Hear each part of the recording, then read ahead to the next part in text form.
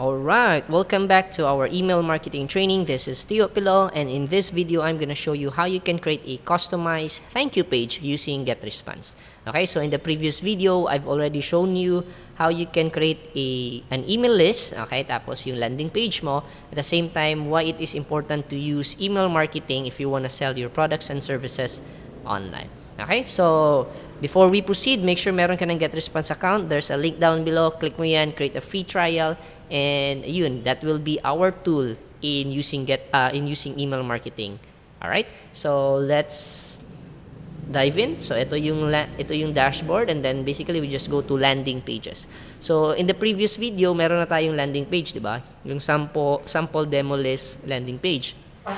So as you can see, ito yung landing page. Okay, this is where they put their email addresses and their names. At the same time, meron na tayong default thank you page. Okay, meaning once they subscribe, mada-download na nila yung free gift mo, yung ebook mo, or whatever you're offering for free.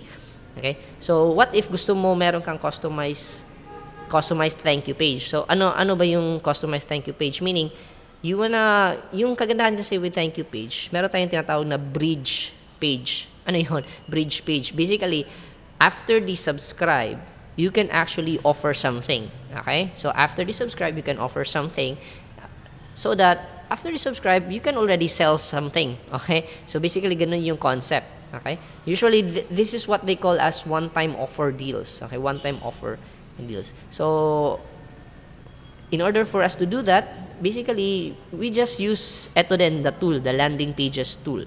Okay? So, you just click create landing page. So, gagawa na tayo ng customized thank you page. Okay? So, in the templates, maghahanap tayo ng video template. Meaning, yung may video. Kasi, usually kapag, tawag nito, bridge page or one-time offer deals, maganda if you have a video. Okay? Maganda if you have a video. So, hanap tayo ng video dito. Ito, may video. So, select natin to. Tapos, this is customized thank you page. Thank you page. So, basically, para nagagawa pa rin tayo ng landing page, pero we're gonna use it as a thank you page. Okay? So, I don't know if I'm making sense here, but anyway, I'm gonna show you around na lang. Okay?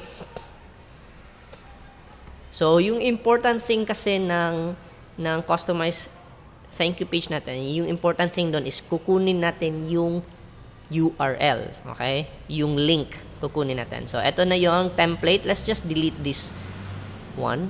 Delete natin to kasi we won't be needing this one. So, ito lang, yung headline. So, pwede natin lagyan na thank you for subscribing. Subscribing. Your ebook is now being sent to the email you provided.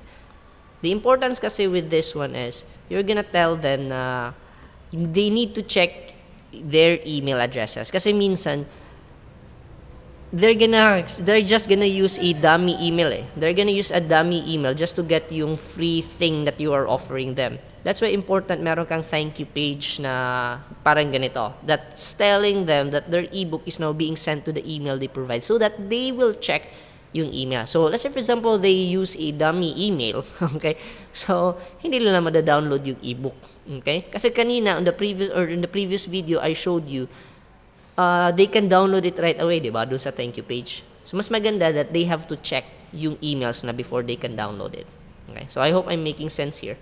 Okay? Anyhow, so, tapos itong video, maganda if you record something. Okay, let's say for example you're offering something, or basically you're gonna tell a little background about yourself so that they would know that you're a real person. Okay, so if you're selling something online and then after they subscribe, they can see your face. Okay, so let's say for example this one, ito yung video na ginawa ko, and in this video actually nag-offer ako ng very cheap price product. Okay, so ito yung tinatawag natin na one-time offer or tripwire. Okay, so meaning once they subscribe, you're selling a very cheap product. Okay, so that you can monetize right away yung landing page or yung thank you page mo. Okay, so basically you just get the URL. Okay, you copy paste ito yung URL, and then eto edit natin to, double click, and then paste dito yung URL, and then click embed. Okay? So, yun. And then, we don't need this one anymore kasi this is not a landing page anymore. This is a thank you page. So, we can just basically delete this. And how do I delete it? Ito pala. So, the whole thing. Alright, and then, add tayo ng button dito sa baba. Kasi this is a one-time offer, meaning, yung customized thank you page natin, yung purpose niya is to let them check their email, at the same time, sell something. So, let's say for example, click here to grab this offer now. Oh, grab this one-time offer now. So, parang ganun. Okay? And then, check natin sa mobile if it's okay. Okay, ito yung mobile off. Okay, okay naman so far. Or mas maganda if we gonna extend this a little bit. So parang ganun. You can actually extend that one. Okay? So, basically, ganun. And then, you just add the link here. So, ano ba yung link? Okay, you just add, you click this one. And then, type dito yung email or the link URL. Okay, so like www.youroffer.com. Youroffer.com. So, parang ganun. Okay? And then, we don't need the thank you page anymore. Okay, so let's not edit this one anyway. Let's not edit this one. And then, we just go to the next steps.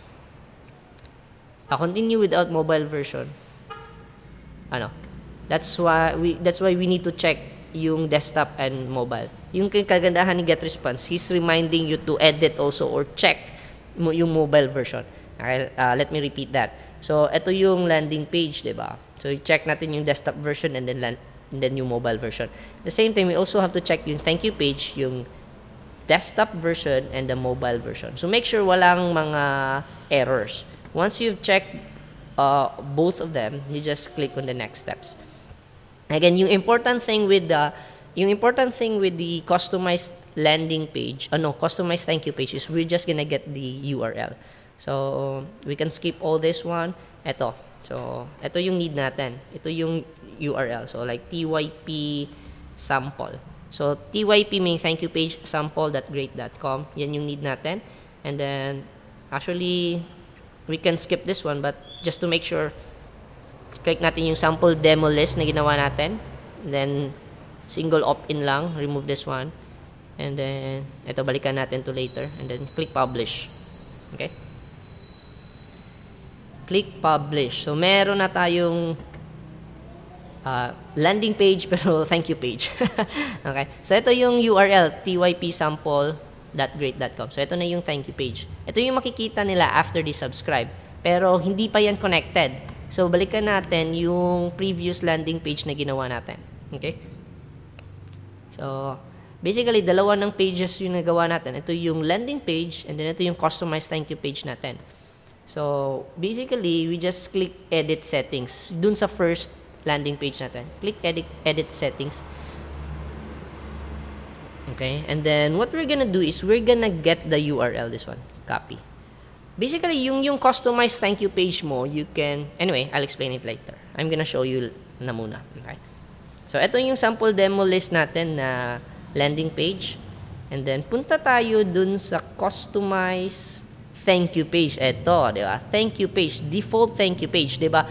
After they subscribe dun sa landing page na ginawa natin, mapupunta sila sa default. Yung madadownload nila kaagad yung ebook. Ayaw natin mangyari yon. So, what we do, we just click custom thank you page. Custom thank you page. And we're gonna post or paste yung customized thank you page natin. Okay? So, am I making sense here now?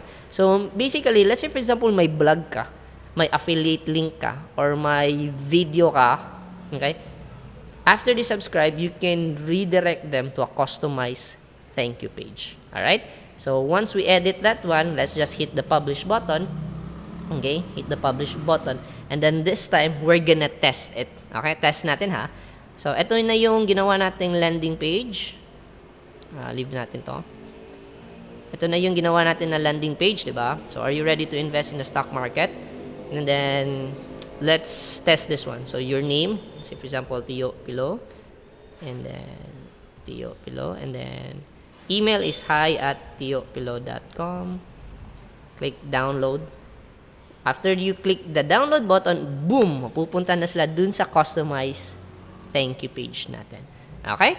So, in the customized thank you page, you can choose any URL. If wala ka pang blog or website, you can maximize GetResponse. So, I hope you learned something and see you in the next video. Bye-bye!